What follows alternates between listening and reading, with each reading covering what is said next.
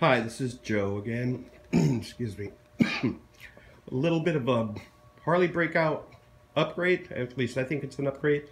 I was kind of getting sick and tired of looking in my side view mirrors and pretty much seeing my shoulders.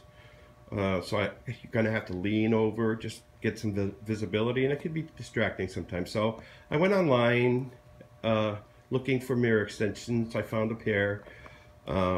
It rose them 1 inch and it went out another 2 inches to the side. I wasn't crazy because it looked a little big, but I ordered them anyway. It was like 20 bucks. Then I started searching YouTube, and there was a video on there of a guy who said just to invert your mirrors. In other words, put them from being on top of the handlebar to being on the bottom.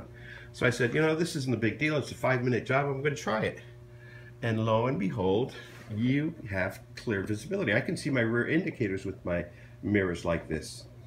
So it's a good, you might want to try it. It takes you just a few minutes, and I guarantee you that it will increase your visibility, so you don't have to twist and turn or turn your head excessively just to glance what's behind you.